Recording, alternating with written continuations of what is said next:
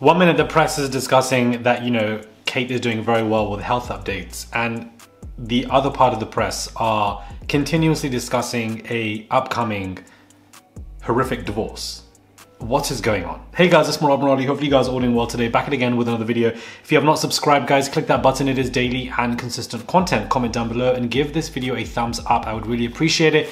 Just one click to subscribe, and let's get straight into this mess because a lot is going on. So In Touch are discussing on the front of their magazine. Bear in mind, guys, this is the third video where I've discussed separate magazines having Kate and William on the front of their covers discussing divorce related situations. Kate takes off her ring, William fights for his marriage. Is it over? Well, Kate takes off a ring isn't far-fetched to believe, because why would they put out a consciously edited fake picture, blame it on Kate, and there's no ring in the picture? Ain't no way they publicly put up that fake picture with no ring, trying not to put out a signal of something going on or a hint.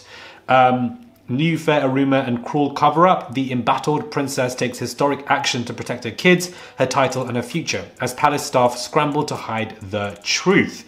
This is a conversation falling out of love 25 years later, and they're in the front cover. Again, press are discussing, divorce related rumors, divorce conversations. I haven't seen this much conversation about divorce when it comes to Kate and William ever, on so many front cover magazines. Whether it's fodder or not, how many magazines are speaking about this and why? This is a fresh new magazine article discussing this yet again.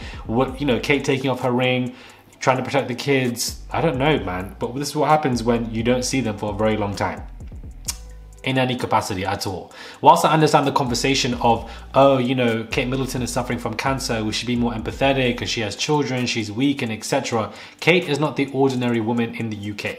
The ordinary woman in the UK, fighting, cancer, isn't going to be rushed into hospital as quickly and have the appropriate medical supplies and services because she's not the Queen to be of England. Therefore, Kate Middleton is at a significant, large advantage than the ordinary woman in the UK. Unfortunately, that's just how it goes. Classism, and etc, etc. First and foremost. Second and foremost, Kate Middleton has a large abundance of wealth around her, looking after her, taking care of her, giving her the best medical needs that an ordinary woman won't even have anyways. The woman in the UK would be finding it hard to get cancer healthcare, and then on top of that, good healthcare as well, is what I'm trying to state.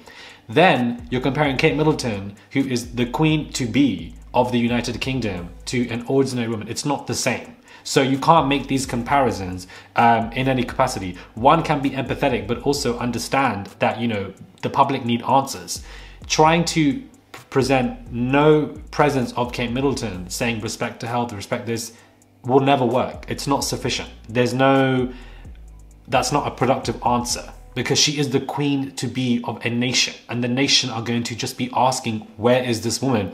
We are worried for her. What is going on? What are the UK press and the royal family lying about? Because if we look at history, which never lies, the royal family have a significant large history in lying, let alone what happened to Diana and how she was treated. So when you connect the dots, people are going to ask questions. I absolutely categorically refute the idea that people should be reprimanded for asking where the Queen to be is because she's been diagnosed with cancer or has preventative treatment, etc. That is ridiculous. It doesn't make any sense. I'm not falling for that gaslighting UK mentality, which we initially tried to fall for when they came at us and etc. We're not doing that again. So for those who are saying, oh my God, she's exhausted, like imagine how she feels, I'm sure she's exhausted, but the two things can coexist. She probably is exhausted from whatever the hell she's going through, and the public's exhausted on a different level because we don't know what the hell's going on, and it's just all very bizarre and confusing because the woman has not been seen from end of December to now.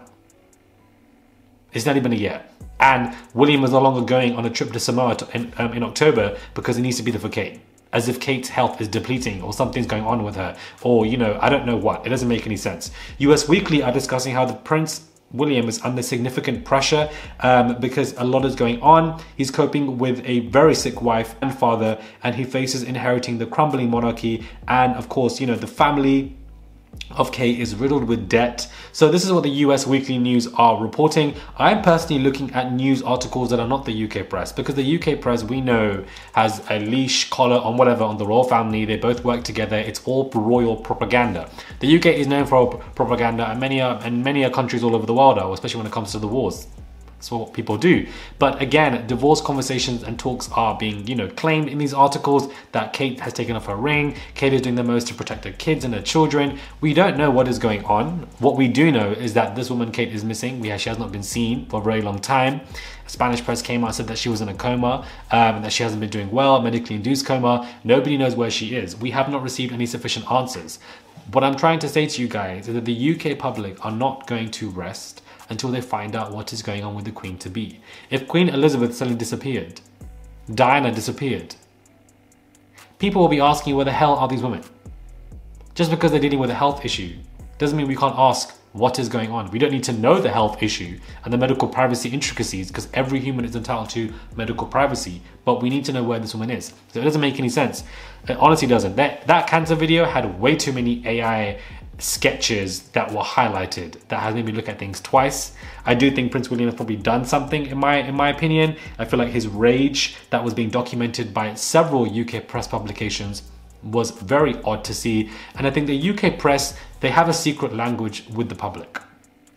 They have a secret language with the public. If we analyze the UK press for a second, they really like to dangle information in your face, but hide it. So they give you hints, they give you teasers, they show things a little bit and then they hide it away, or they show you something, a glimpse of things, and then they immediately distract by making you feel ashamed or etc. Because the way that they were ushering in Rose Hanbury everywhere on those articles, but then suddenly blamed the public, doesn't make any sense. And that's just one example. They've been ushering in so much about Kate and William here and there. They dangle things here and there and it suddenly just disappears. It doesn't make any sense.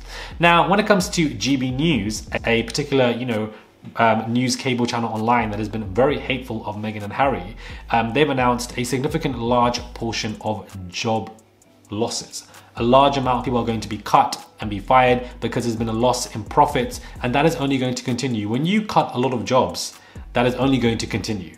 You would have thought just cutting down Woodson would have been enough, but clearly not, and I'm glad. More people are going to be cut from that particular cable channel because it doesn't make any sense. You would have thought fueling your channel by hating on Harry, hating on Meghan would have been profitable, when that's just simply not the case. And fueling so much racist, ridiculous agendas and narratives, which is absolutely barbaric from what I've seen, like no logical thinking, which is quite scary. And they're cutting all of these jobs. They're cutting all of these jobs because none of it makes any money, because nobody wants to watch any of that nonsense, propaganda, BS crap. People aren't falling for it, guys. Like, you can see from the stats, the numbers don't lie. They're being fired left, right, and center. And I just find it to be absolutely, it's just karmic energy. It's hilarious. It doesn't make any sense to me as to why they thought they could even carry on and go this far. But if they are reporting a significant large amount of people being cut from their jobs, that is only going to grow.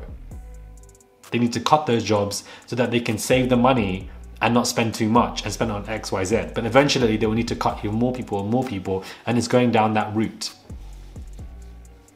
Murdoch's has experienced losses in all alleyways of work that he does in regards to newspapers, cable channels, and etc. Talk TV, but it's all being lost here and there because these narratives, the people aren't buying into it. It looks like they are online, but they're not buying into it. They're really not. Subscribe to the channel, click that button, guys. It is daily and consistent content. Comment down below, give this video a thumbs up. I would really appreciate it. Just one click to subscribe. It's just one click to subscribe, and I will catch you guys soon for another video.